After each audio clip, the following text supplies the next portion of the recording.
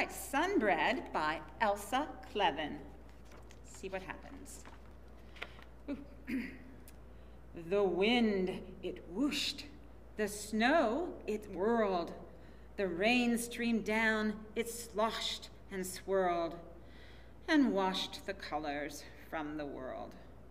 See how everything has gotten all sort of drab and kind of sad? Bare trees shook like chilly bones.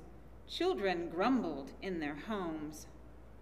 Birds and beasts all wished the sun would show its golden face again. And I can see why. That looks pretty unpleasant. A baker missed the sun so much, she took some flour from her hutch. Some butter, sugar, eggs, and yeast. She said, I'll bake a sunny feast. Because the real sun likes to hide, I'll make my own small sun inside. What a lovely idea. Let's see what she does. She kneaded bread dough, rich and gold, glossy, springy, smooth to hold. She shaped a bread so round and grand, it seemed the sun shone in her hands. I would agree with that. Perhaps the baker's loving touch helped her sunbread grow so much. Perhaps it was the yeast or flour. Something gave that sunbread power. It rose and rose and rose and rose. A smell like heaven filled the nose of every chilly child and dog, every porcupine and hog. They saw that good bread rise and shine and stopped their grumbles, groans, and whines. Have you ever been really crabby when you're stuck inside? I usually am. The baker made a sun, they cried. The baker let them all inside. Ooh, and they were admiring it. That's a lovely piece of bread. And filled them up from toe to head with puffy, hot, delicious bread. Bread so brilliant, bright, and sunny, summer seemed to fill their tummies. Ooh. Bread so fluffy, so fine, they felt themselves begin to shine. And then, surprise! Look what they're doing. Begin to rise, to float, to flutter, flip, and fly, light as kites into the sky. I want some bread like that. And down again to dance and sing. They all joined hands, hoofs and wings, and praised the joy good bread can bring. They made a sound so sweet and deep, the sun woke up from its sleep and burst through the lumpy clouds and streamed down on the startled crowd. The sun is here, they gave a cheer. It wants some bread, the baker said. I would think he would. So everyone threw bits of bread, chunks and hunks and crusty crumbs, into the sky up to the sun, who ate it up and beamed back down on every city, field, and town. Oh, that's nice. Love sunny days. Oh, it dried the fur of mouse and dog and warmed the soul of bear and frog. Everybody seems to be having a good time playing by the water. It glittered on the blue-green seas and wove golden ribbons through the trees. That's my kind of day. Ooh, do you see the snake there?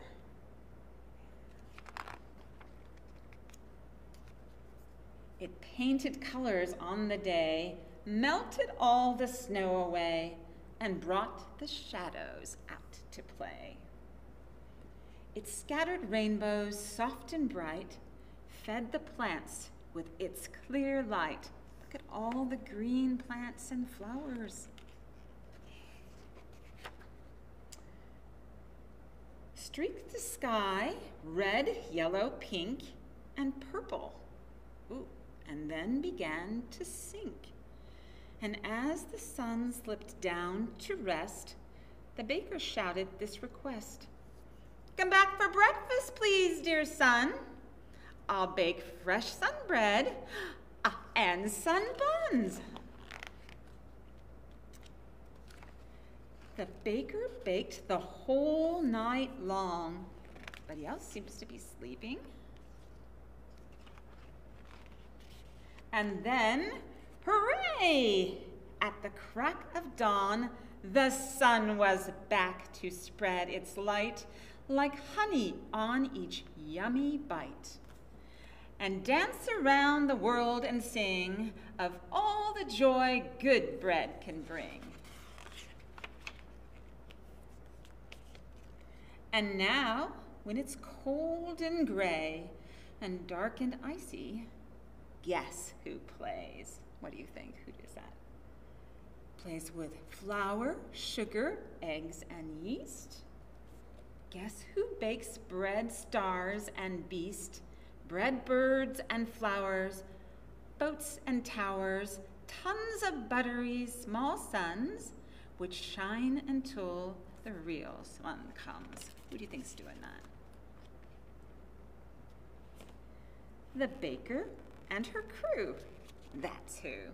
Looks like she's got a lot of help there.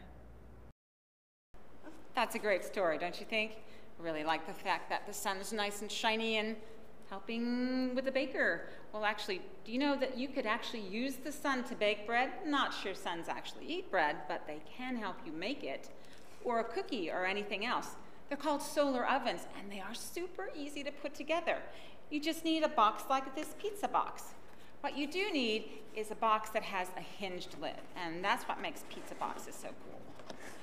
And the reason you want it hinged is so that you can put your food inside, and you can move this around, get it in the sun just the way you want to, and trap the sun's rays inside to use that power to cook. Let me show you how to put it together. Let me get this one out of the way, and I'll get one that hasn't been folded and show you how to do it. Now, if you have a kit, you should have one of these. It's going to be a little bit smaller, but this will make it easy for you to see. The first thing you need to do is have a window. A window lets the sunlight in, just like your windows do, and so you're going to have to cut one. So I've taken this pizza box, and I've cut part of it out, just 3 sides, and then I can push that in and make that bend like that. And I have a window, but I also have a reflector. That will allow me to keep the sun's rays right on target and bouncing right inside. So windows need to have a cover on them, and I need a way to trap the sunlight inside. Clear plastic makes that really, really easy. So to do that, just flip your box over. And see that little window that little window frame that we left right there? That's what we're going to use as a frame for our plastic. And you can use any kind of clear plastic that you want. It does need to be clear. You need to be able to see through it. This is really thin. You can get stuff thicker than that. What you need to do is just put it in place and tape it down. Now this one has 2 pieces to it. And I've decided to leave that because it has a little bit of an air space that will help make our oven even warmer. So, next thing, tape it down. And I've got some masking tape, and hang on while I get this done.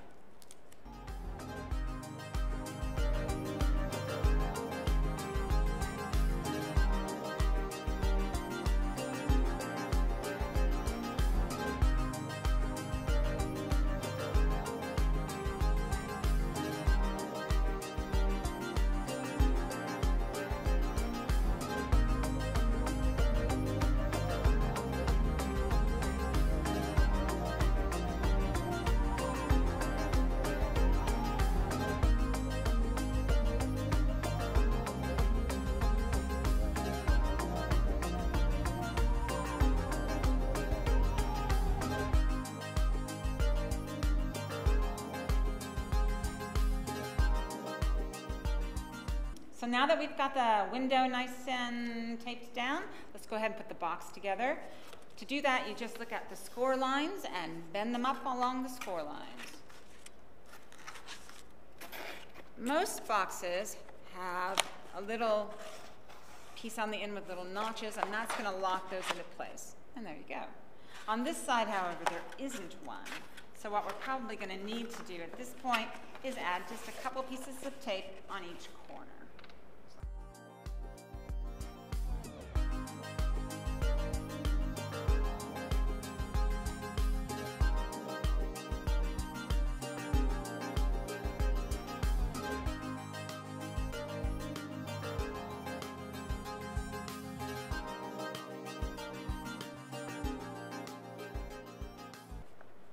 So we have a window, and now we have to have a way to reflect the sun's light into our window. And that's what this is for. We're going to use this as a little reflector.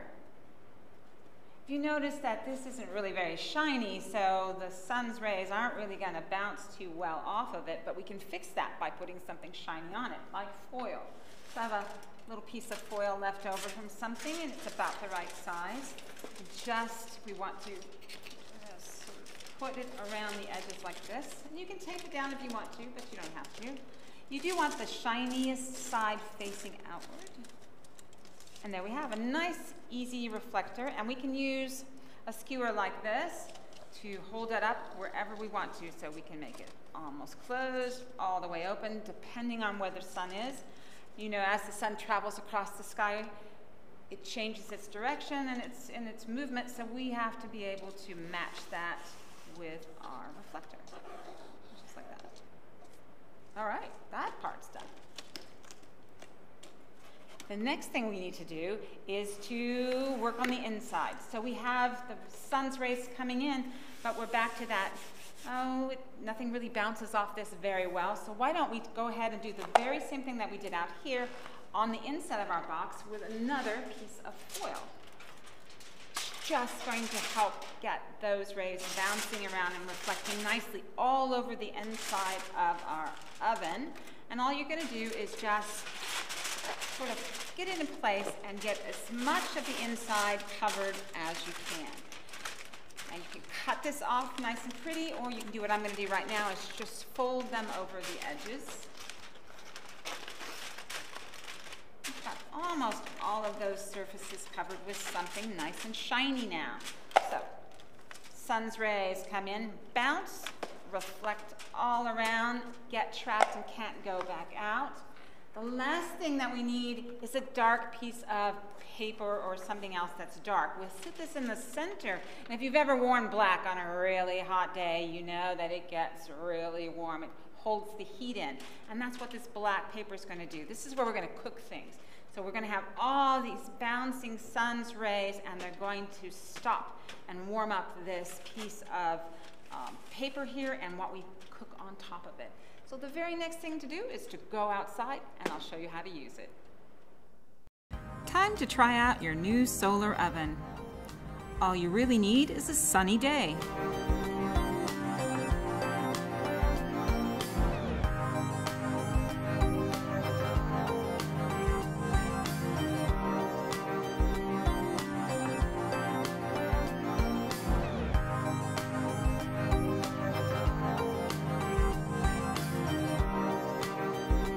Find a place that is relatively flat and, if possible, protected and out of the wind. Place your food on a piece of foil, or you could use a dark-colored pan if you want. In this case, we're making s'mores. Once you have all the food in place, place that container on top of the black paper and close the oven up. Tilt the reflector back and forth until you find the spot that reflects the sun's rays the best, and then secure it in place with a skewer. You might need to tape the skewer down. Now we wait and let the sun work its magic.